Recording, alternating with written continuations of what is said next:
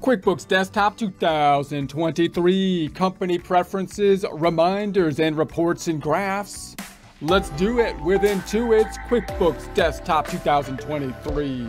Support accounting instruction by clicking the link below, giving you a free month membership to all of the content on our website, broken out by category, further broken out by course. Each course then organized in a logical, reasonable fashion, making it much more easy to find what you need than can be done on a YouTube page. We also include added resources such as Excel practice problems, PDF files, and more, like QuickBooks backup files when applicable. So once again, click the link below for a free month membership to our website and all the content on it.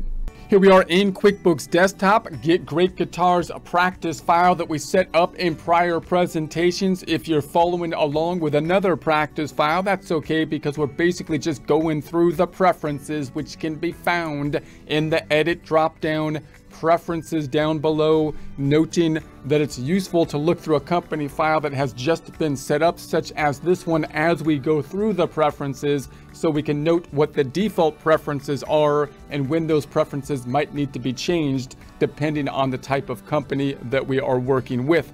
Going into those preferences, last time we left off on the payroll, so this time we're going to the reminders, and then we're going to the reports and graphs. Starting with the reminders, we've got the My Preferences, nothing there. The company preferences is where we are at. Now, a lot of these reminders can be useful in practice, but one, they can also be a little bit annoying sometimes, so you might want to turn them off or go through here and decide which reminders are really relevant to you. And then two, when you're using a practice problem, then the reminders often aren't as useful because of the time frame of the practice problem might not be in real time as you're entering data in real time. Three, remember that if you are entering data into the system, you might still not be entering the data in real time, even if you're working in practice. In other words, you might be doing a bookkeeping or accounting process in real time, entering data as they happen. Or, for example, you might be in a situation where you're doing bookkeeping for someone that needs a whole year's worth of bookkeeping done into the system as best we can get it, so that we can file the tax return at the end of the year or something like that, in which case, again, the reminders can be a bit of a burdensome problem because a lot of the transactions you're entering aren't being entered, in real time. That said, let's go through them here. We've got the up top, we got show summary, show list, and don't remind. And then we've got the items on the left-hand side. So check to print. So note that if you have checks that you're going to be printing in QuickBooks, you still have to buy the external checks. And when you enter the information into the system, you can have the checks to be printed, and then it could give you reminders, to print the checks. So I'm going to take that off. I don't want to be reminded of that. You've got the days to be reminded, days before check date. So you could enter the checks early and then have them remind you on the check dates, which could be a good system depending on your circumstances. Checks to print, and these are the paychecks. So similar kind of things. They're still checks in essence, but these are special, processes. The process is different. It's a paycheck. I'm going to once again turn that off. Invoices, credit memos to print. So you might be making invoices that are going out to somebody else, and credit memos, mainly invoices you would expect. And once again, you might be having them to be printing later and set them up. So maybe you print them at the same time and send them out or something like that. We're going to be thinking of sending out the invoices as we go, those being the document representing that you made a sale on account and are going to receive payment in the future. I'm going to turn that off. Overdue invoices. So that's one where now the invoice is past due. So that could be a useful one, giving you a reminder, helping you to track, and collect. But I'm going to turn that off for the practice problem. Almost due invoices, so 15 days before the due date, and so that one's, I don't have it's faded out here, so we're going to keep that as is. Sales receipts to print. So now we've got the sales receipts document, which is going to be this item, the other income reporting item on more of a cash-based system. Once again, I'm going to turn that off. Sales orders to print, we don't have that here. We got the inventory to reorder. So inventory to reorder. So if we're tracking the inventory in the system, we then can be thinking about, what if the inventory gets low, and we can set up various reminders to basically remind us to be ordering the inventory. I'm going to turn that off. Bills to pay. So we've got the bills to pay, entering the bills over here, and then paying the bills over here, and say bills to pay. I'm going to say days before the due date. So it could be a useful reminder, but normally I think you'd be checking the bills if you're working real time, but it could be a useful tool.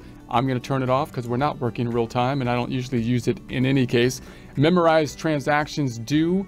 So you can get all into these memorized transactions that can make things a little bit easier, but and I think we have a section on that we kind of specialize on that, but I'm going to turn that off.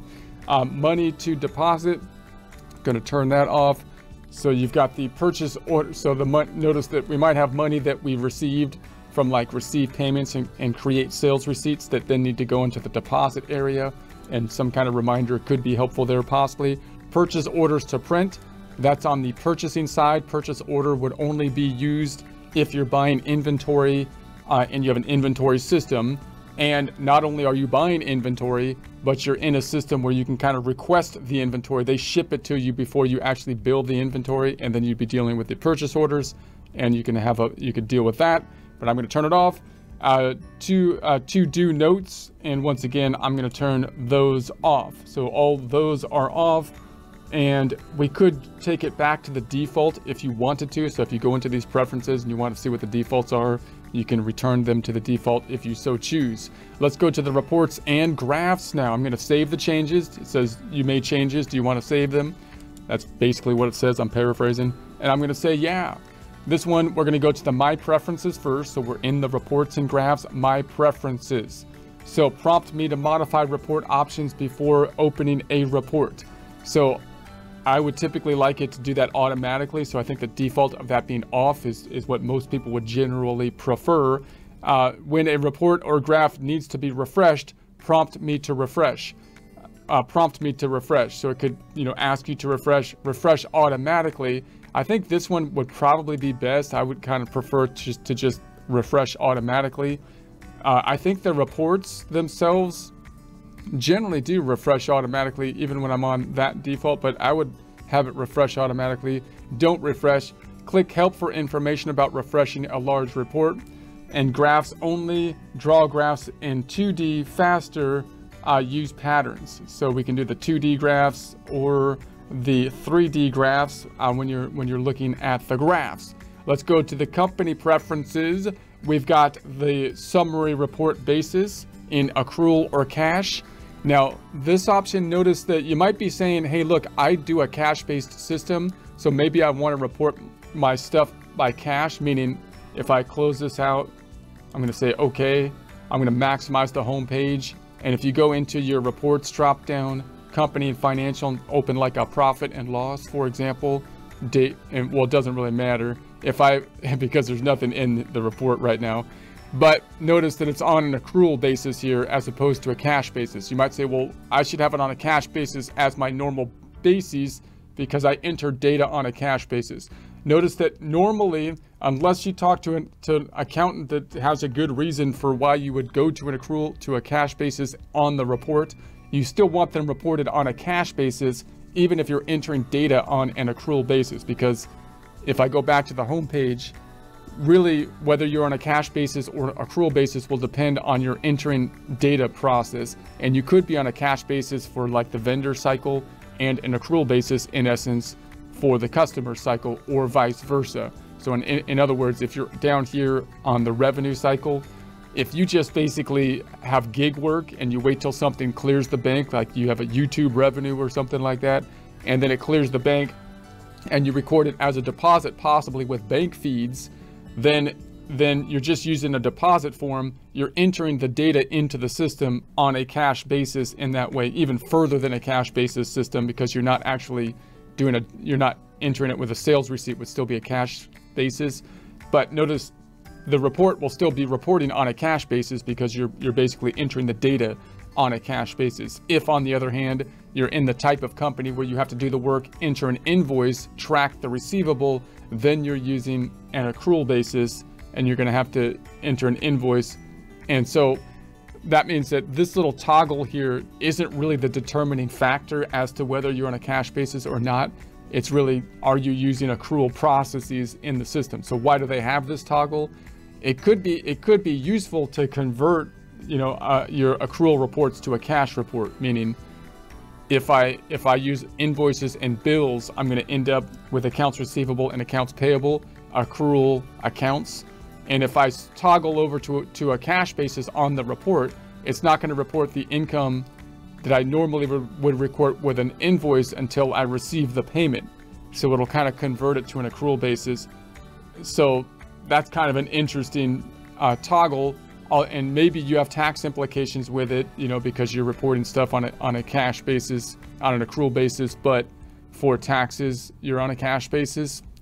Something like that could be an issue with your tax returns and so on. But normally you would keep it on an accrual basis, and also note that you have the statement of cash flows to help you to see the actual cash flows. So you can see it on an accrual basis, and then you got the statement of cash flows, which is supposed to then give you that added information about the cash flows. Okay, that's enough of that for now. We'll go to the edit preferences and then reports. So I'm going to keep it accrual is the bottom line after all that. Aging reports. So age from due date, age from the transaction date. Typically, you're going to put the aging reports from the due date. That's going to be the accounts receivable aging and the accounts payable aging, because that's when the money is actually owed to you. So that's the typical custom. We'll keep that. Reports show items by name only, description only, name and description. When we're looking at items, we're thinking inventory items and service items typically.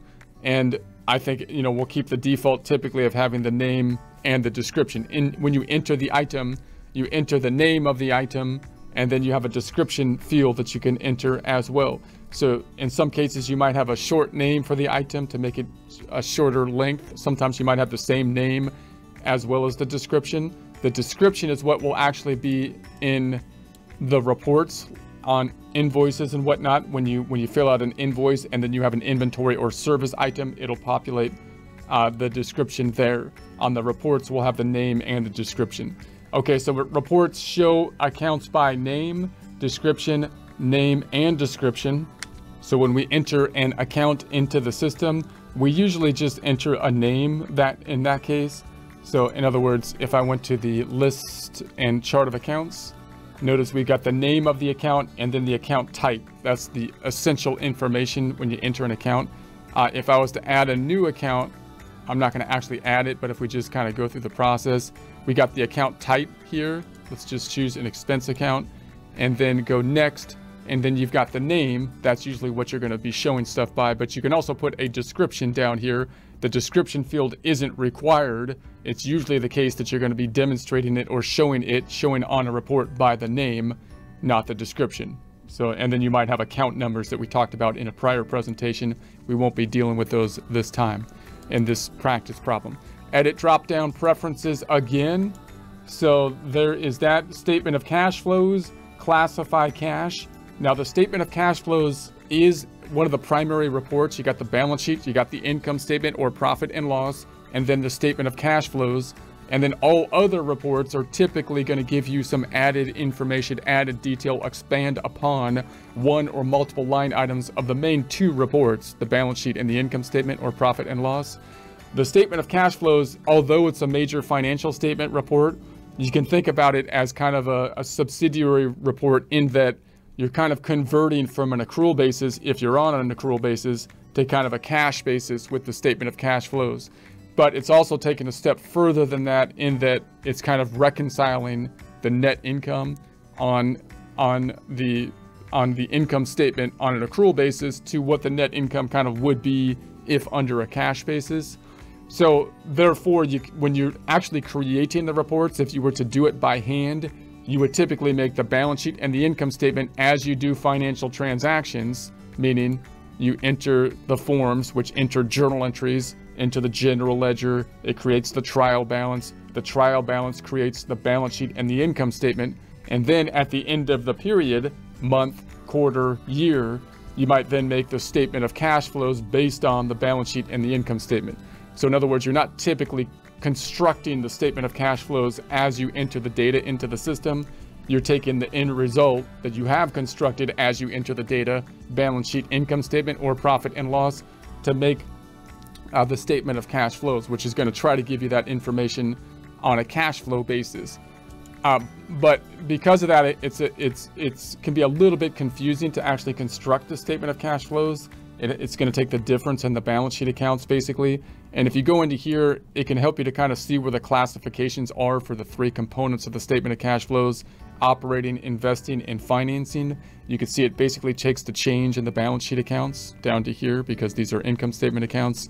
And that's how it kind of constructs the statement of cash flows. It's not a perfect system this way, but it does give you something that will pretty much always tie out to basically the balance sheet cash account. And so if you want to learn more about the statement of cash flows and how to construct it, it really helps you understand the double entry accounting. If you can actually make a statement of cash flows, then it really helps you understand the double entry accounting system. We have a whole course on that in more detail, but that can help you to classify the accounts. Default formatting for reports, so we'll keep that there. Collapse transactions, select this checkbox to combine, collapse multiple items in a transaction into a single line. So when you're entering data, this will make the data as slim as possible to enter the information into the system, although you'll lose some of the added fields that might be there if you didn't have that collapsed. I typically keep it uncollapsed. You can do some of your data input if you so choose and test out whether or not it'd be faster for you to kind of collapse here, but I'm going to keep the defaults as they are on this one. So let's close that out. We're going to continue on with our preferences and future presentations.